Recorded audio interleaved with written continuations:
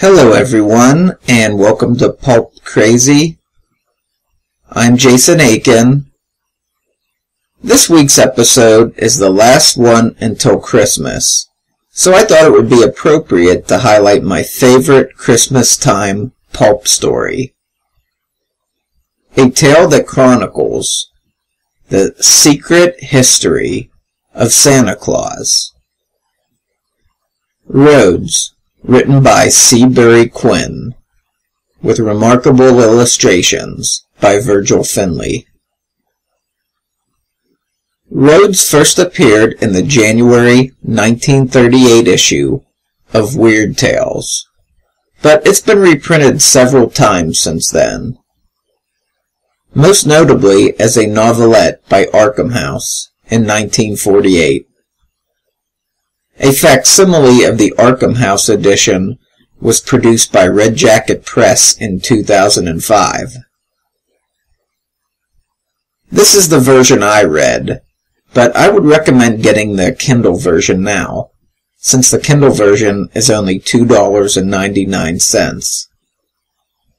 While the facsimile is nice to look at, the story itself is rather short, so I find the $29.95 cover price a bit steep on that. At the time I purchased this, there was no other alternative. And to be honest, $2.99 for this on the Kindle is a real steal. I think of Rhodes as the secret origin of Santa Claus, so to speak. The novelette follows the life of Klaus, starting in the year of Christ's birth. Klaus is a giant, blonde-haired northern barbarian who was enslaved as a gladiator under the reign of King Herod. He is skilled with a large, two-handed sword, but also uses an axe and his bare hands to defeat his enemies. After winning his freedom, he starts his trek back to his northern home. Fate, however, intervenes, and he finds himself saving an infant from the king's men. The infant turns out to be the baby Jesus, who is able to communicate with Klaus through telepathy. For saving him, he makes Klaus immortal, and seems to have a plan for the former gladiator. The story is told in 3 parts, chronicling different periods of Klaus's life. The first part is Klaus saving the baby Jesus.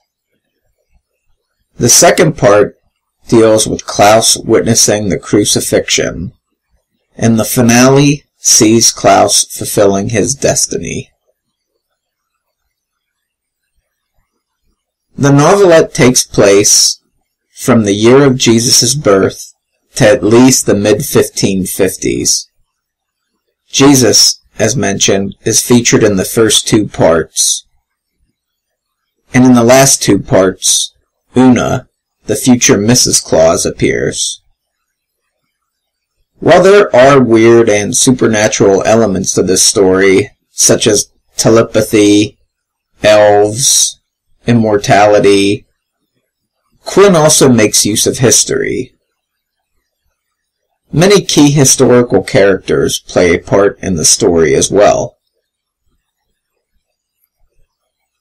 One aspect I love is Quinn's depiction of Klaus. The action scenes and some of Klaus's dialogue really reminds me of Robert E. Howard's work. I'll quote 3 different passages to give you a taste for how he writes Klaus.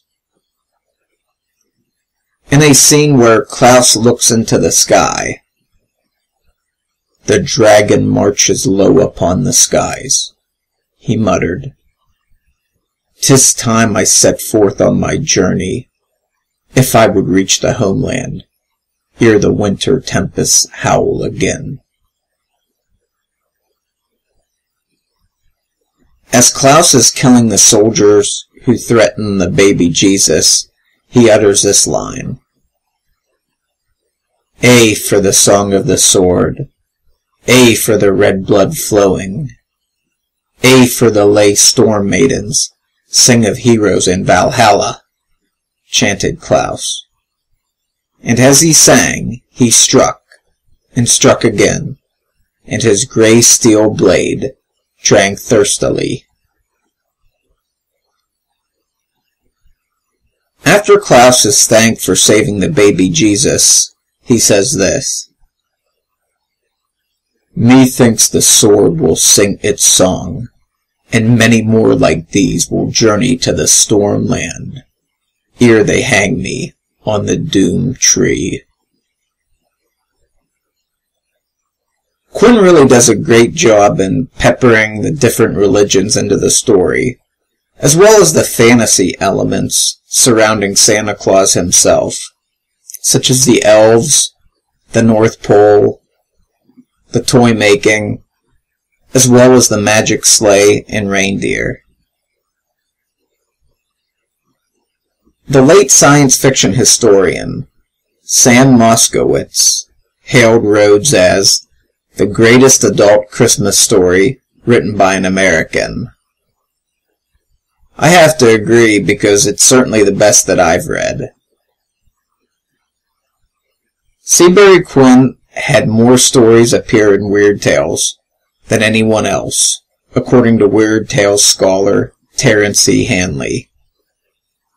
However, Quinn is mostly known for his supernatural detective stories featuring Jules de Grandin, which are not easy to find. Rhodes, at $2.99, is a great way to experience some of his best work. If you are in the mood for some pulp fantasy this holiday season, I recommend you download the Rhodes ebook and give it a read. I downloaded it myself to check it out, and I'm happy to report it has all of the artwork by the legendary Virgil Finlay included. It's a win-win. Thanks again for watching, everyone. I hope everybody has a happy holiday season. Pulp Crazy is located at pulpcrazy.com. I'm at Pulp Crazy on Twitter and facebook.com/pulpcrazy. You can also email me at pulpcrazy@gmail.com. Thanks again for watching, and I hope everybody has a great holiday.